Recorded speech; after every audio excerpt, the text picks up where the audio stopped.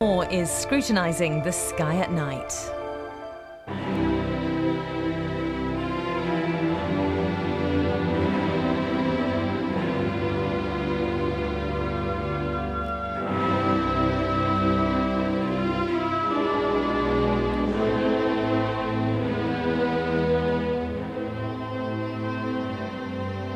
Good evening. There's been some talk about the status of the ninth planet, Pluto, discovered in 1930. Well, Pluto has a curious eccentric orbit. It can come closer in than Neptune, and it's been doing that. But now it's going beyond Neptune again and will resume its title of the outermost planet. But is Pluto really a planet at all? It's small, smaller than our moon, so too small to be a planet, but too big to be an asteroid. Really, rather than a class of its own. But the Committee of the International Union, which I'm a member, has recommended that, for now anyway, Pluto remains classed as a planet. You may have noticed that January this year had 2 full moons, March had 2, and February had none. And traditionally, the second full moon in any calendar month is known as a blue moon, even though it's not blue. Of course, it's merely a trick of our calendar, but it's mildly interesting, I suppose. And now, on to our main theme this evening. We've been hearing a great deal about the chances of Earth being hit by a minor planet or asteroid. Asteroids come in various classes.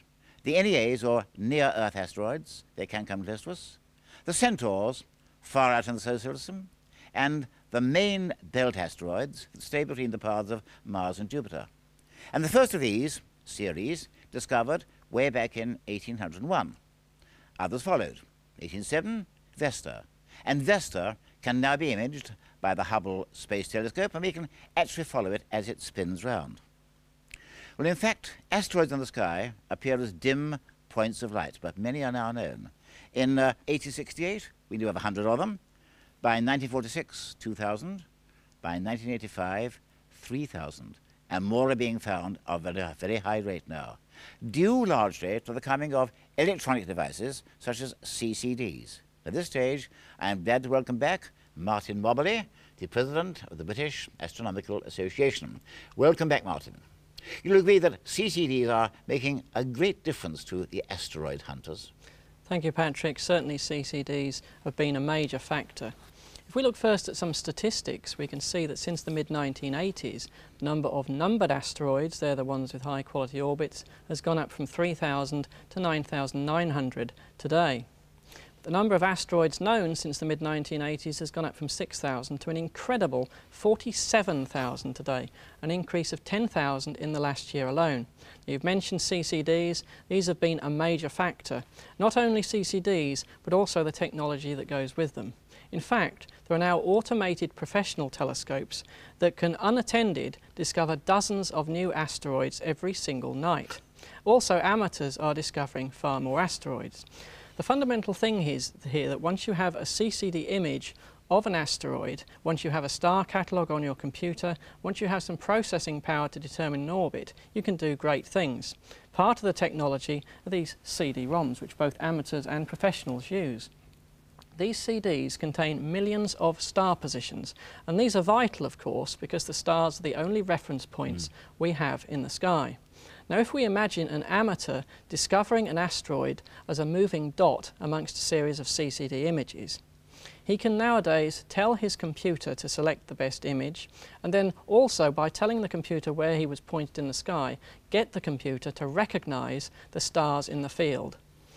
Once that's done, he uses the mouse to click on the asteroid to tell the computer where it is, and then he simply asks for the position. And by triangulation, the computer then works out, with reference to the stars it knows, where that asteroid is.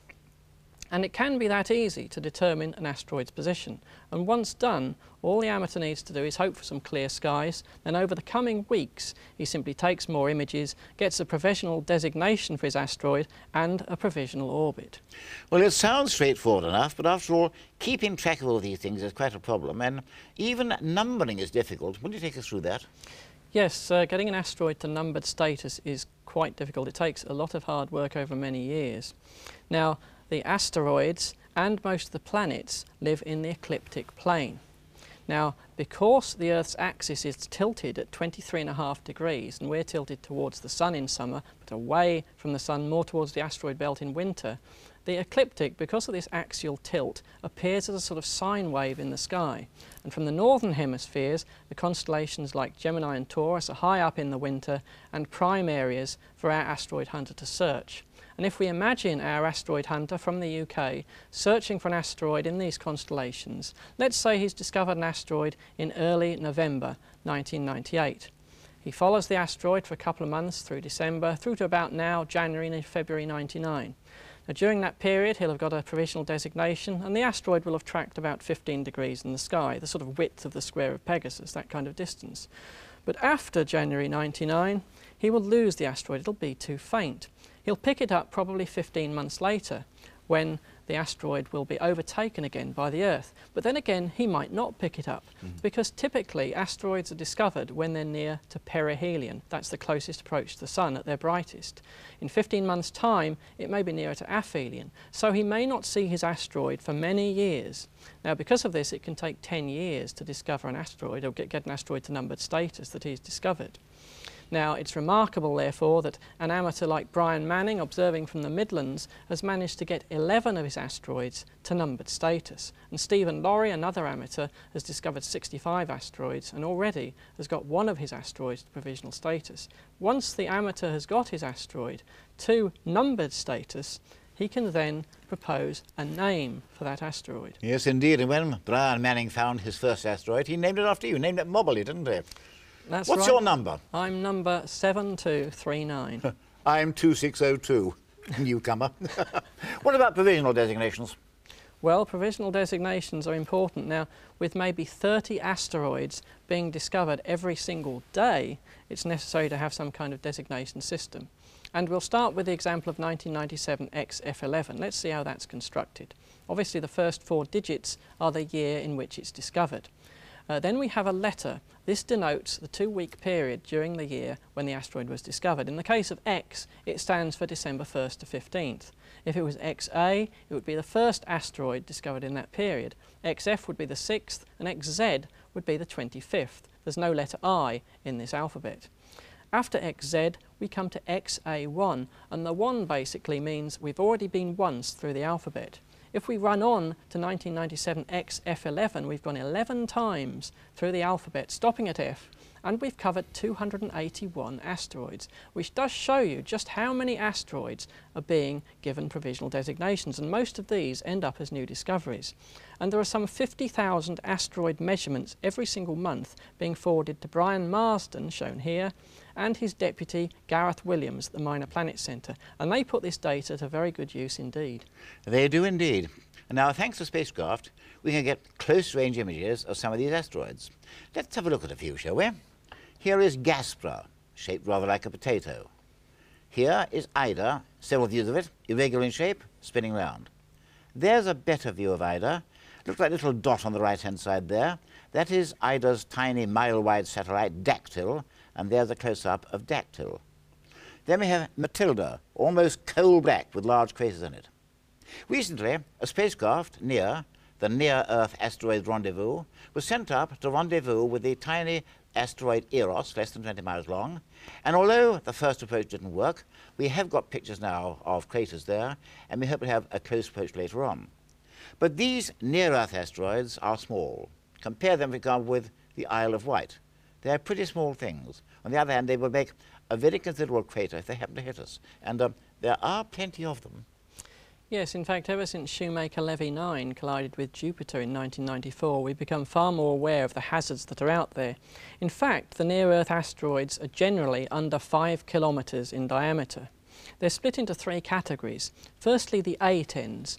Now, they spend most of their life inside the Earth's orbit, but they cross it as they move out to aphelion, or furthest point from the Sun. Then there's the Apollo asteroids. They spend most of their life outside the Earth's orbit, but cross it as they move in towards perihelion, or their closest point from the Sun. And then there's the Amors, which don't actually cross the Earth's orbit. They can come pretty close, though, and many of them in thousands of years as their orbits change will cross the Earth's orbit. In fact, their perihelia are less than 1.3 AU. Some people call them Mars crossers. Now, the two telescopes that excel in this kind of asteroid detection are the Spacewatch telescope in Kitt Peak, Arizona, and the Linear telescope, or Lincoln Laboratories Near-Earth Asteroid 1-meter telescope at Socorro, New Mexico. Both these incredible telescopes have discovered about 100 near-Earth asteroids each. In fact, both Linear and the NEAT telescope in Hawaii were originally set up by the US Air Force to search for Russian satellites in orbit, but they're equally good at detecting moving near-Earth asteroids. The Linear telescope is quite incredible. In the past 2 years, it's discovered 15,000 asteroids, and last year alone, it discovered 16 new comets, which is amazing. Now, Spacewatch has been doing this for 10 years, and the Spacewatch telescope took this remarkable image in 1994. 2 near-Earth asteroids discovered on the same CCD image, asteroids 1994, GK and GL. And here we see Jim Scotty standing next to the 0.91 metre Spacewatch telescope. He's personally investigated 60 discoveries made with his telescope's software. In fact, the strategy for discovering NEARs is different to discovering main belt asteroids. Because NEARs come close to the Earth, they can appear in virtually any part of the sky. So the strategy here is to search the sky as quickly as possible, typically with 2 or 3 minute exposures, but coming back every 30 minutes or so to the areas imaged earlier in the evening and looking for any object with consistent motion that could be a near-Earth asteroid. Now, the exciting news here is that there is going to be a second Spacewatch telescope, twice the aperture of its predecessor at 1.8 metres. Because of this larger aperture, this will not only search for near-Earth asteroids, but it will also search for centaurs and trans-Neptunians at the very edge of the solar system. Now, it's interesting to compare Linear and Spacewatch discovery statistics. We now know of 45 A10s. And in 1998, Linear discovered 10 new A10s compared to 1 by Spacewatch. And that kink in the graph is when Linear was switched on in April 97. And a similar thing is seen with the Apollo and Amor statistics. We now know of over 300 Apollos and over 300 Amors. And in 1997 April, Linear was switched on, and here we see how the rates went up. Last year, Linear discovered 55 Apollos to 21 by Spacewatch. And a similar story with the Amors. Linear discovered 58 new Amors in 1998 compared to 14 by Spacewatch. But amateurs can also image near-Earth asteroids, and here are a couple of images of mine. One taken in 1993 of 1993 MF, and one of Tutatis I took a couple of years ago. Now, this asteroid Tutatis will come within 1 million miles of us in September 2004. Now, when it came close in 1992, the Jet Propulsion Laboratory remarkably managed to bounce radar off Tutatis and map its surface. And here we see the result. It shows an incredible object several kilometres across, a sort of strange dumbbell shape. Now, since 1988, amateurs have been discovering near-Earth asteroids as well. First the Japanese, then the Italians, and now the Americans. Yes. And the world leader in this field is Roy Tucker. He has an observatory in Tucson, Arizona, and it contains a 14-inch Schmidt-Cassegrain telescope. His first discovery of a NEAR was 1997 MW1. Now, he's actually discovered 2 A10s and 1 Apollo, which not only is an incredible achievement from an amateur, it's also won him $1,500, because the Benson Prize was set up a few years ago to reward $500 to any amateur who could discover a near-Earth asteroid. So he's doing very well indeed. He certainly earned it. Do you remember 1997 XF11? Small Earth crosser, and thought possibly that it might even hit the Earth in the year 2028 and cause quite a stir at the time. Well, I'm glad to say, orbit now recalculated, it'll miss us by at least 800,000 miles, so no panic. But of course, a little while ago, I flew over the large crater in Arizona. There it is, nearly a mile wide, and that was certainly made by a massive body that hit the Arizona desert about 50,000 years ago. And let's be honest, Martin, the chances may be small, but we could be hit by one of these things. Well, the risks are small in any one person's lifetime, but it's nice to have some kind of insurance policy, and the insurance policy we've got is to discover as many threatening asteroids as possible. Now, the Minor Planet Center has devised the term PHA for potentially hazardous asteroids. We now know of 160 of these, and a PHA is any asteroid more than 200 meters across that can come within 5 million miles of the Earth over the next 200 years. The largest that we know of was discovered last year by Linear, and it's 1998 QS52, and that has a diameter probably of about 6 kilometres. Now perhaps the best known potentially hazardous asteroid, number 3, is Hermes. That passed close to the Earth in 1937 and raised some interesting newspaper headlines. I remember that very well indeed. And if we look at a chart showing the notorious close approaches of asteroids to the Earth compared to the Earth-Moon distance, we see that the record holder is 1994 XM1. Only 10 metres across, discovered by Spacewatch in '94, that came within 65,000 miles. And Spacewatch took this discovery image. Now, far more disturbing than that small object was 1996 JA1. And a few years ago that came within 280,000 miles and was a whopping 350 metres across. So if that had landed in your back garden, I think you'd be claiming on the house insurance. So do I. Now, Hermes we've already mentioned, and in 1937 that came within 500,000 miles. That was probably about 1 kilometre across, but the worrying news here is that we didn't measure enough positions then. We don't know exactly where it is. It's lost. We've lost it. Now, comets can also come close to the Earth, the record holder being Lexell, which came within 1.4 million miles in 1770. Iris-Araki-Alcock came within 3 million miles in 83, and Hyakutake 10 million miles in 96. But comets like these come from the far outer reaches of the solar system. We don't generally know they're coming until weeks or months before they arrive. And the damage from an object kilometres across, travelling typically at 30 kilometres per second, would indeed be horrendous, as shown in recent films. Now, astronomers calculate that on average, objects of a few hundred metres in size will probably hit the Earth every 10,000 years, and objects of 1 to 2 kilometres in size probably hit the Earth about every 1,000,000 years. The Space Guard Foundation is worried about this, and so it set up a target for astronomers to discover 90% of the near-Earth asteroids larger than 1 kilometre in diameter by 2007. And indeed, NASA has adopted this ambitious goal. Well, you know, so far we've got 10,000 numbered asteroids and a total of 50,000.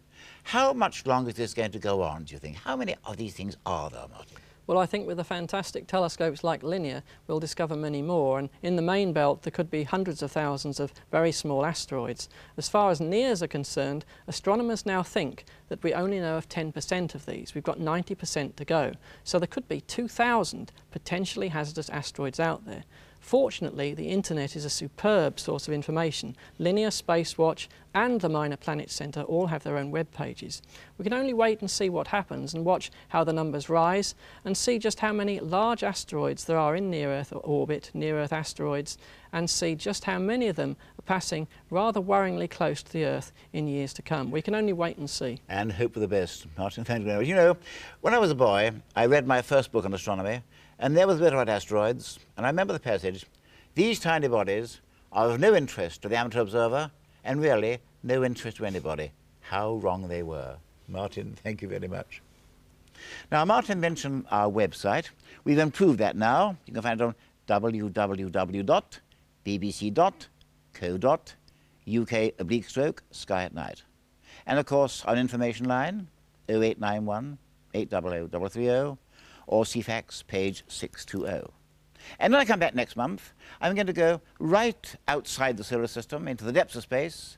I'll be joined by Dr. Helen Walker, and we'll talk about what happens when stars grow old. Until then, good night.